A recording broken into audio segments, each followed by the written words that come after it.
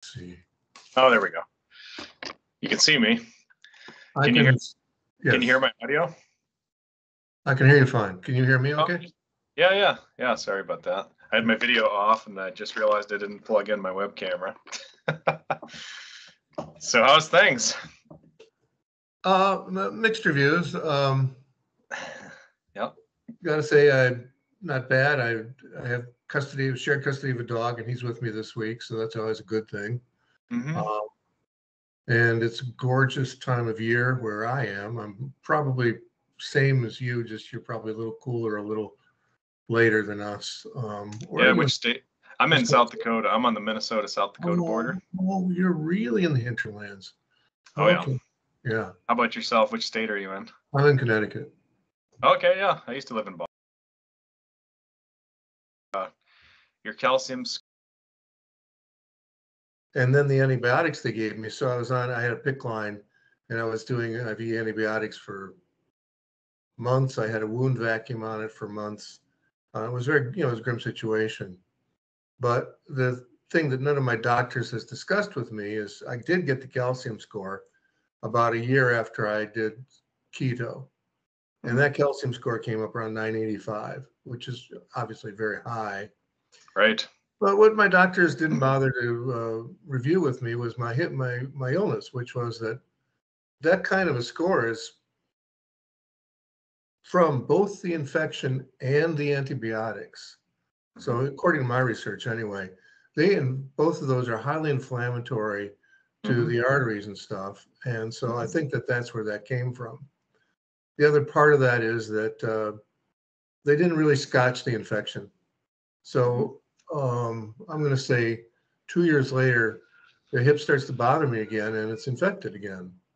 So at this point, I got that taken care of with an antibiotic prosthesis. They basically put in a plastic prosthesis with antibiotics. So I'm getting, I have an infection. It's again very serious.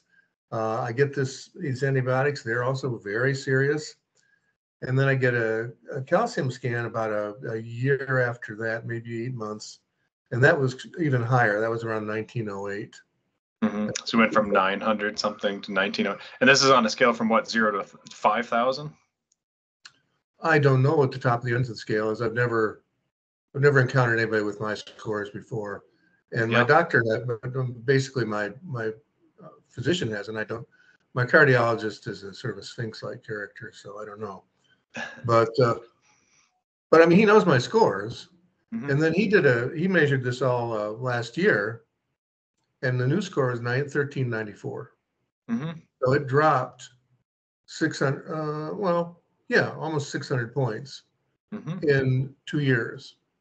Yeah. So what am I doing? Well, carnivore. Basically, I don't rarely any carbohydrates, and I'm taking a MK2 and MK7 D2 K2 and D3 and coenzyme Q10. Yep. With fats. Basically, I never eat a corn oil. I don't eat any of those fats. I only saturated fats. I stopped pretty much eating olive oil lately too. Perfect. And that's what I do. Interesting. Yeah, that's common. I mean, I've had people go down to 0. I've had people with pretty high CAC scores literally take them down to 0, which is supposedly unheard of. Not supposed to be. I mean, it's supposed to be. The cardiologist tells me I got chromium pipes. That they're basically solidified. Yeah, that's a lot. Your high score. Yeah.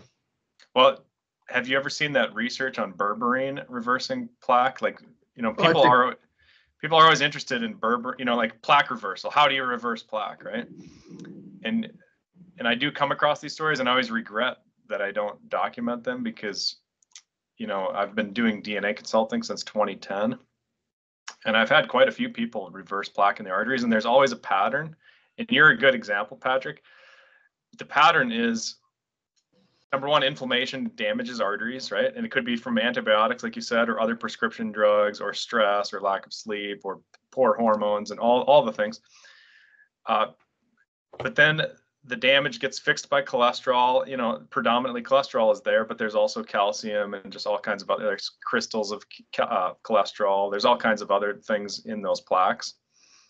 Microplastics, right? Like all kinds of stuff gets deposited in those lesions. But here's what people often don't understand, and I'm sure you understand this, but you know, your plaque is predominantly made of cholesterol, which is fat. It's lipid. It's kind of like butter. You know how butter floats on water? And if you want to burn fats for energy in your body, you have to get rid of the carbs. If you have a high blood sugar and you're always eating carbs, your body just will continue to burn sugar instead of burning fats for energy. But if you teach your body to burn fats, which you've done by going carnivore keto, right? Keto carnivore sort of. Right. That's it. Yeah, then your body can burn the plaque out of your arteries. And that's why berberine can decrease plaque also, or just burn plaque off, because it decreases your blood sugar. So it's the same thing. It's just a different mechanism, meaning the berberine is lowering your blood sugar, which is forcing your body to burn fats for energy. Right. It doesn't work as effective as just teaching your body to burn fats, but going into more of a keto type diet. And again, a carnivore diet is effectively a keto diet, especially if you're eating a lot of fats. I'm assuming you're eating pretty high fat diet. I don't know if I'm eating. The thing is, my blood sugar tends to stay around 90, 100, which seems high to me. High. And my ketones tend to be, 5 to 9. 5 to 9. Wow, that's high. Well, no, I beg your pardon. 0.5 to 0.5. Okay, that's like outrageously. Hold on, it's like okay, yeah. Right. 0.5 to 0.9 sound. That's also still pretty high. Actually, that's good. Well, I feel like I'm. Sean Baker, who basically eats a shit ton of protein as well, says when he's checked his ketones, they tend to be around 5, and he doesn't bother to check other stuff because he feels good, and so why bother? But I think that there's a certain kind of. I think I'm probably, with gluconeogenesis because I'm not eating carbs. I'm making carbs for whatever intrinsic purpose for my body, and I'm not quite into heavy duty ketosis, but neither am I burning sugar necessarily. No, it seems to me anyway. Yeah, but exactly. I've lately added berberine to the stack, and we'll see. See how it goes. It's. I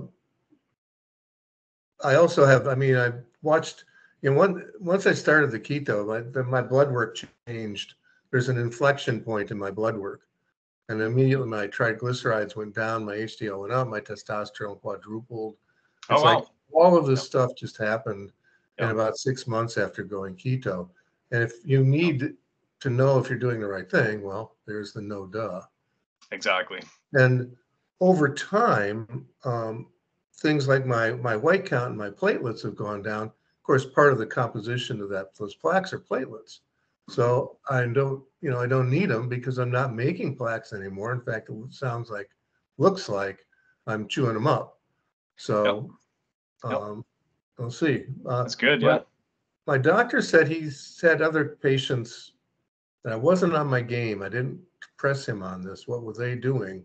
But he said several other patients have similar kinds of diminished plaque outcomes recently. Oh yeah. I gotta think that's the keto carnivore. That's super rare. Yeah, most cardiologists will tell you that's not possible. They've never seen that before.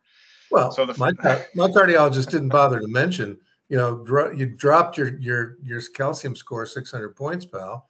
He didn't say that. Basically, he thinks I'm a heart attack waiting to happen because he's still drinking the cholesterol Kool-Aid. Right. And I'm kind of waiting to outlive him because he's obese. Oh yeah. And, he's one of these guys who believes so many people. It's like their body image is dysmorphic. They really think that they're not obese, and I know because this is what I was doing too. Right. Sure. Well, I still got a little muscle definition here. I can't be possibly obese. Meanwhile, my waist is 42 or something. No, wake up. Yeah. Exactly. Well, that's interesting. And so day to day, do you intermittent fast at all?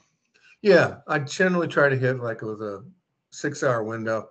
Nice. I'm still trying to adjust, my hormones. I'm a late night person, and the late night emotional eating trained, hormonally, I'm getting a little appetite stimulation around midnight, because that's when I would snack. Yeah. And I still haven't fully suppressed that. There's still this yearning to eat. And if I'm going to eat, I'll eat some fat. But that's my pattern. Generally, I can keep it in a 6-hour window. Yeah, that's what I do too. I do a 6-hour window also. I think that's optimal based on autophagy studies. And remember, autophagy is just cells taking out trash. And anytime your cells are recycling garbage and taking trash out and getting rid of garbage, I mean, that's another benefit to getting rid of plaque, and in your brain or in your arteries or in your thyroid gland or any kind of garbage that's building up in your body. So I think that's why there's such an attack on intermittent fasting, because oftentimes it helps people heal and get off a bunch of prescription drugs. So there's kind of this undercurrent, that people should eat breakfast, and breakfast is the most important meal of the day because it promotes big food and promotes big pharma, unfortunately, but it's not healthy to think about for everybody. It's it's one of those conspiracies where they haven't had to get together and have the conference where they create the conspiracy. It's just the mutually agreed upon health goals of make you fat, make you sick. And it's massively profitable for big agri, big pharma, General Foods, etc. It's not quite a conspiracy, but it's really a conspiracy. Yeah, it's just incentivizing. It's profit incentivizing profits and not really incentivizing health, and that's the whole system. Now, when you said you tripled your testosterone, what were you like 300 and you went up to 900, or what are you talking about? Exactly right. Yeah. I was actually 200 and change, and shot up to 880. Yeah, which is also another super positive thing for healing artery damage, for reversing artery damage. That's one of the problems with low testosterone. Like if you go jogging and you have low testosterone, you get overtrained and it takes you a week to recover. Whereas if your testosterone is nice and high, like these guys, these bodybuilders overdoing steroids, they're at the gym twice a day because they heal so fast they can go twice a day. And it's terrible to overdo steroids and to abuse steroids, but at least their body heals ridiculously fast. When my dad became a medical doctor, they used to tell people that testosterone causes plaque in people's arteries. It damages your arteries, right? Like literally the opposite of what actually happens. And the only reason they used to tell people that, and they trained the doctors to say that, was because testosterone raises your cholesterol. So they assumed it causes plaque in people's arteries. But they finally have done the studies. They did a study with over 80,000 veterans, and they found that people on testosterone replacement therapy, TRT, have far less plaque in their arteries, far less heart disease. Testosterone is protective, even though in those same people it raised their cholesterol. So, it's just good to get these stories out there. I appreciate you doing this, Patrick. I do have to run pretty quick too, and I just wanted the quick version of the story. But if you have anything else you wanted me to circle back and cover, jump in there and let me know. Okay. I can't think off the top of my head. I did want to say my internist still sort of mystified by the whole thing. He's still on the fence about the cholesterol hypothesis and versus metabolic models. And so he looked at my ApoB, and my ApoB is 116, which, it seems to be high. But my answer to him was, what is ApoB?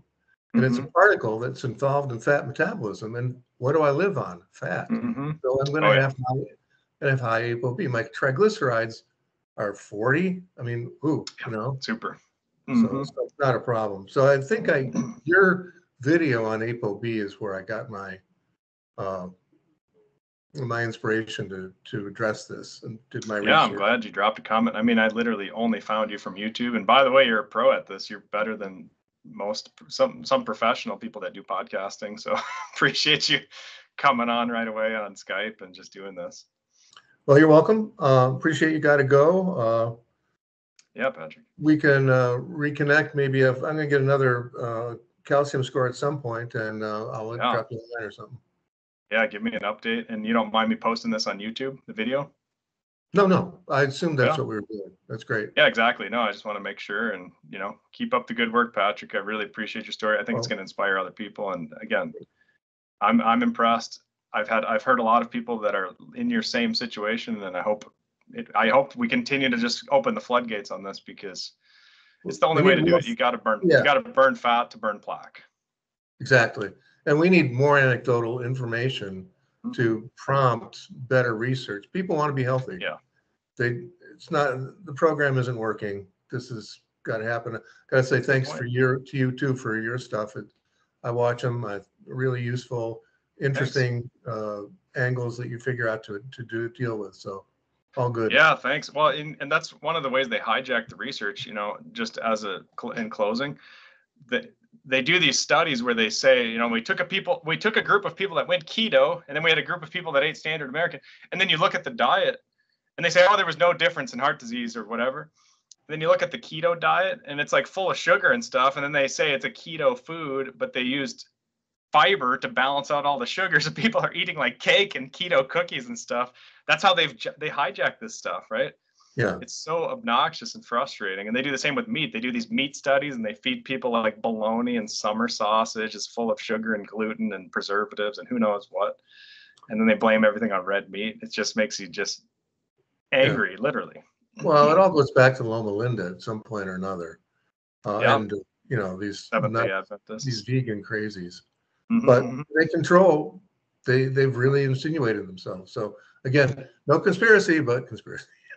Yeah, right on. Oh man, I appreciate it, and have a good rest of your evening. Good. Thanks a lot. Take care, Patrick. Yep. Bye-bye.